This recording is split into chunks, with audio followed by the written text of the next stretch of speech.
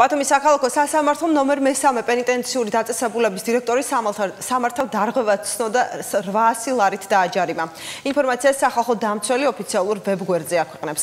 წერილის მიხედვით გადაწყვეტილების მიზეზი სახალხო დამცველის კანონიერი მოთხოვნის შეუსრულებლობა გახდა. კერძოდ, სახალხო დამცველის აპარატი პენიტენციური დაწესებულების დირექტორისგან ითხოვდა ინფორმაციას, გაუგზავნა თუ არა ადმინისტრაციამ ერთი კონკრეტული მშავდებულის მიერ ჩაბარებული წერილი ადრესატს თბილისის საქალაქო სასამართლოს.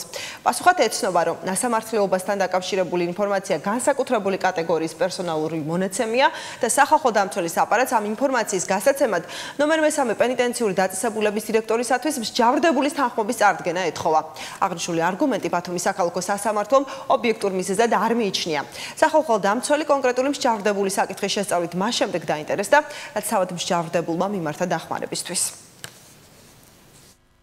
ბათუმის საქალაქო სასამართლოს 2017 წლის 14 სექტემბრის დადგენილების თანახმად სახალხო დამცველის აპარატის მიერ მოთხოვნილი ინფორმაცია არ განეკუთვნება ნასამართლეობასთან დაკავშირებულ მონაცემებს და შესაბამისად პენიტენციური დეპარტამენტის მესამე პენიტენციური დაწესებულების დირექტორი ვალდებული იყო სახალხო დამცველის აპარატისათვის მიეწოდებინა სათანადო ინფორმაცია.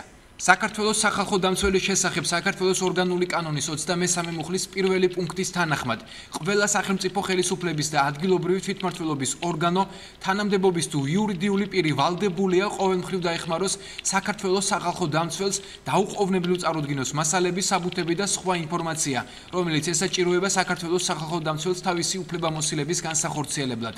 ამავე მუხლის 2 პუნქტი ადგენს, რომ შემოწმების პროცესში ან საქართველოს სახალხო დამცველის მოთხოვნის საფუძველზე ის სახელმწიფო ორგანო თანამდებობის ან იურიდიული პირი, რომლის მოქმედება ან გადაწყვეტილება მოწმდება ან გასაჩივრებულია, ვალდებულია საქართველოს სახალხო დამცველს წარუდგინოს ახსნა-განმარტება გამოსაკვლელ საკითხზე.